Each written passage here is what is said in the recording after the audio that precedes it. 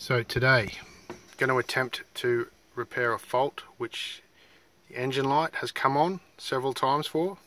It seems to come on after about 20-30 minutes of highway driving, then goes off. And then it's come on a week later again. So I've got a scanning tool to scan for faults. And this is the fault that comes up when I scan it. So this is a nice cheap little scanner. I think you can get these for $20 or $30 on eBay online. Read the code, and this is the code that's coming up. Even though at the moment that light does not come on when I turn the car on, I've only got the ignition on in the on position without the motor on. So if I turn the motor on, that light will disappear. Ooh, that sounded a bit rough. But yeah, I've still got the fault coming up occasionally, so I'm going to attempt to fix that. And I think it's the VVT solenoid. I'll show you all about that. So this is a 2015 Holden Captiva 7, a 2.4 litre petrol. Now, this fault, if it is this solenoid valve or solenoid actuator, then hopefully it's a simple fix. So what we've got to do is get this part off the top of the motor. This is the air intake that goes into the engine. So we've got to take this off, this cover off, and this cover off to get to the engine, top of the engine. And all you got to do is take this hose clamp off, one screw, loosen that, so you can just pop that off. Down under here, there's another clamp with a screw, hose clamp. I don't know whether you can see it that well with that. It's a slightly better position. So just loosen that one, and then this part will just slide up.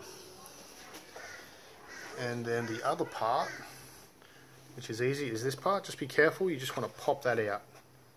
A little bit of force. I think it's easier with a screwdriver. Let me do that now. Okay, I've got a screwdriver. I'm just going to pop this out gently. Be easier with two hands. I don't want to break that.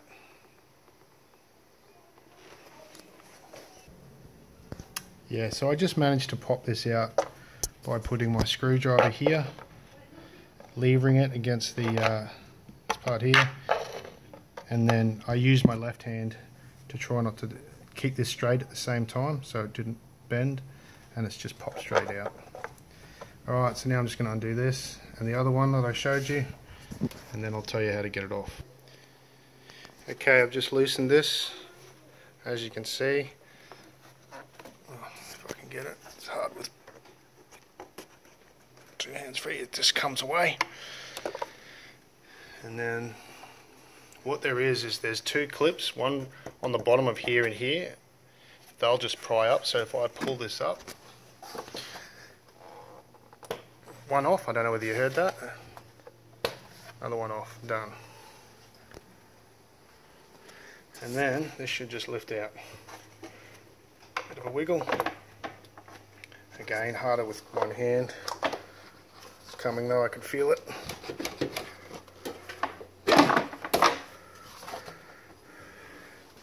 And there we have it. So just to give you a look on the other side, there's the two parts that were just clipped into those bolts.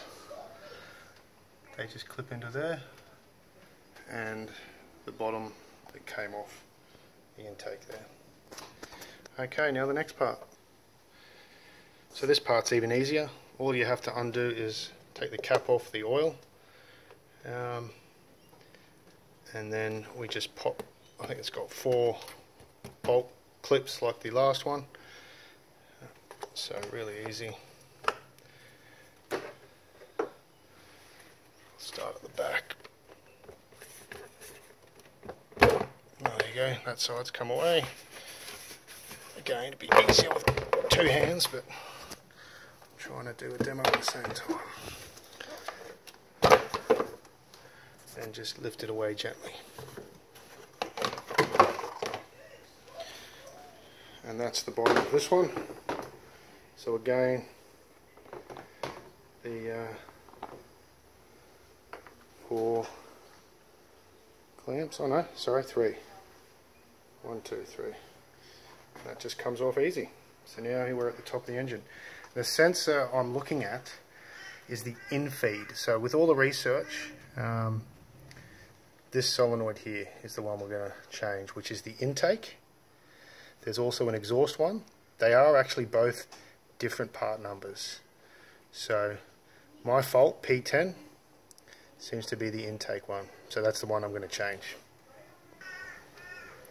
So the next thing I think is important, I forgot to tell you before, pop the oil cap back on, because you don't want any junk and garbage going in there into your engine. And also a good idea to pop a rag over the air intake, because again, you don't want garbage going into your engine. So I'm just going to pop a rag over that now. Okay, so now I've covered my air intake, nothing can get in there. I pop my cap back on, nothing can get inside the engine now.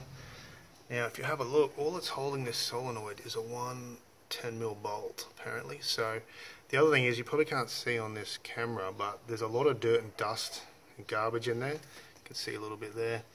I'm going to get my air gun and blow all this out, because when we take that solenoid out, I don't want anything dropping inside the engine compartment again. So it's good to give that whole area a clean before you try and remove any parts. Okay, I'm just going to blow it out with air now. Okay, now I'm blowing it out with some compressed air. Still a little bit of tiny bit of dirt in there, but it's a lot cleaner than it was. So now I'm going to get a 10mm bolt, 10mm socket, and undo that bolt and see how we go. Actually, first things first, I'm actually going to unplug it first. So it's pretty easy, you can see it's just a clip. Just put your finger on the edge there, should just pry out pretty easy. A little bit of a wriggle. Always again easier, there you go. And they are actually, both of these on my model, they do have a slightly different plug, so you shouldn't be able to get them wrong. Only thing is, if you're changing both, don't forget to take note as to which one goes where, because you could put the wrong one, say the intake into the exhaust, and then put obviously the wrong plug on, because yeah, the solenoid's in the wrong position. But anyway, take note. And yeah, I can't get this wrong because I'm just taking the one out. So hopefully pretty simple. I'm going to try this with one hand. Look at that. My left hand wasn't even that hard. So I'm just going to take that bolt all the way out now. Okay, so I've now loosened the bolt off completely. It actually retains in the bracket. So as long as you make sure you've got it all the way out, I'm going to try and lever this out gently, hopefully without destroying the old one. So I've just got a pair of needle nose pliers. Hopefully just going to pry this out slightly. See how it goes. Oh, look at that. Easy as. And there might be a little bit of oil come out of here, so just be aware, have some rags ready. And that, my friends, is our VVT solenoid intake side. So I'm going to put the new one in. It's pretty much just the reverse of what we just did. Yeah, mine was about 130 bucks from Repco, Fuel Miser brand. Hopefully it goes alright. Okay, so this is my brand new one. All you should have to do is literally just gently place it inside the hole. So again, making sure you don't drop anything else down there. I'm just going to fit that. Bear with me because I'm not looking at the camera. Just make sure actually there's no other caps or anything. Looks okay. And of course the same plug. Let's put it in place. Just going nice and easy. Pretty much drops in place. Look at that. I don't know if you saw that, but that's just pretty well rested right in place beautifully. So now I should be able to just tighten the socket. So I'm not going to record all this, just a little bit. So that screw's pretty well going straight in the old thread. No dramas. I'm just going to tighten that up and plug it in. Okay, I've tightened up the bolt. That's down. Easily just to put the socket back in. Again, you can't get it wrong if you're only changing one. Clip straight back in there. Sorry, I wasn't looking at the camera there. Make sure it doesn't flip out. It's clipped in nicely. Alright, so now I'm just going to put the engine cover back on, then the air intake back on, and hopefully we've cleared our fault. Literally, it's as simple as that, hopefully. So again, just a quick reminder, don't forget to take the fuel cap off before you put the cover on, because you won't get the cover on. And I'm going to do that now. Also, just a quick reminder, so I've removed the cap. All the cover is clipping on is this, this, and this. So place it on about right, you'll use this as your gauge, then make sure it clips in nicely. So I've already pushed this one in. I'm going to push this one on. Nice clip. Nice clip. Done. And then don't forget the fuel cap. Sorry, the oil cap. All important. Okay. Now, for the other one, it's easy. You line up your two holes that the clamps down, then obviously your intake, and that one, don't forget to take your rag out. Oh, and then of course this pipe. Okay, so the easy way to do this is to line up this chute first, wriggle that in, then line up this, can't get it wrong, and then line up your back with those little clamp clips, and you should hear it pop in like so. 1, 2, and then of course don't forget this will just clip straight back in. Done. Now I'm going to tighten up this clamp, hose clamp, and don't forget the bottom one down here. Oh, I don't know if you can see it. Yeah, that's it there. And then we're going to turn the engine on and try and clear the fault and see how we go. Okay, I'm going to turn the engine on, see if I can clear this fault.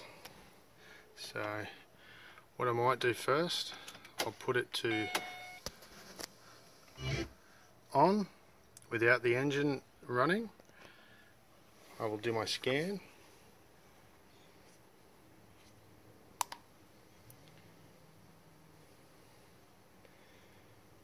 Says 0 codes found. Let's hope that stays that way, but it said that before as well. So read codes. No codes are stored in module. That's good. That's already better than what I had before, because even with the engine off I still had that code before. So let's see when we turn the engine on.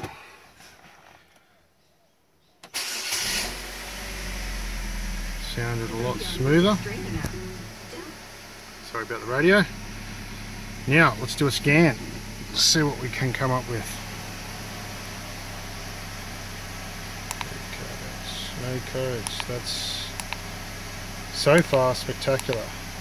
When I was doing these repeated scans before, I would get the no codes stored in the module, maybe 2 times in a row, and then it would come up with the P10 fault. So what I'm going to do is take it for a test drive, scan it again afterwards, and hopefully that's it fixed. Hopefully this helps someone. It's a relatively easy fix. You can do it yourself. Yeah, all the best. Thanks.